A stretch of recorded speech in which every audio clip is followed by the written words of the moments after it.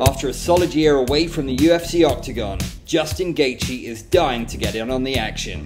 Just like any other elite contender, the goal for Gaethje is to reach the pinnacle of his division. His quest will resume when he squares off with Michael Chandler in a featured lightweight bout at UFC 268 next month. Gaethje, of course, is no stranger to championship success. He captured the interim UFC lightweight title against Tony Ferguson in May 2020 after putting up an absolute masterclass. However, Gaethje ran into a brick wall when he faced undisputed champion Khabib Nurmagomedov in a unification match. Although he held his own against the undefeated Dagestani, Nurmagomedov proved to be too much for him to conquer.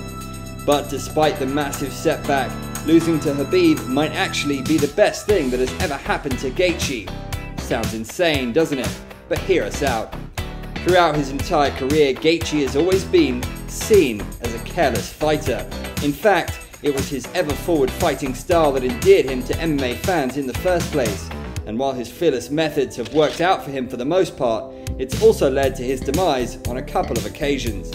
In back-to-back fights years ago, Gaethje was knocked out by Eddie Alvarez and Dustin Poirier, two fighters who are arguably more technical strikers than the highlight. In both instances, his overeagerness cost Gaethje his consciousness in contests he could have otherwise won. For that reason, Chandler was convinced Gaethje doesn't know any other way to fight but to engage in a high-risk, high-reward brawl. Chandler believes Gaethje lives and dies by the knockout. That theory was held up for the most part until Gaethje decided enough was enough. Fast forward to 2020, Gaethje took on Tony Ferguson, the man everyone believed to be Khabib's kryptonite. Unbeknownst to Ferguson, he'll be facing a new and improved version of Gaethje, one who no longer relies solely on his ungodly power to win. This version of Gaethje no longer fought fire with fire at all costs. Through 5 rounds, Gaethje remained patient and picked his shots carefully. The result was astounding.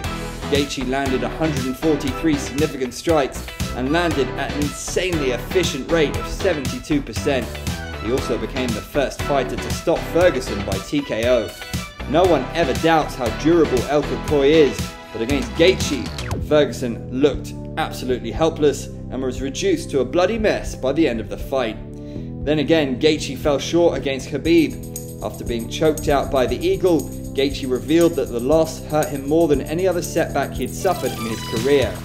Gaethje is convinced that Khabib's fortitude and determination was so immense that he didn't see himself winning no matter how well he fought.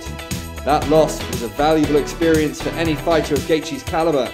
It was the MMA equivalent of trauma that turns an innocent child into a crime-fighting vigilante in the comic books. With his newfound grit and his ever-improving technical proficiency, Justin Gaethje could be the scariest fighter in the talent-rich UFC lightweight division.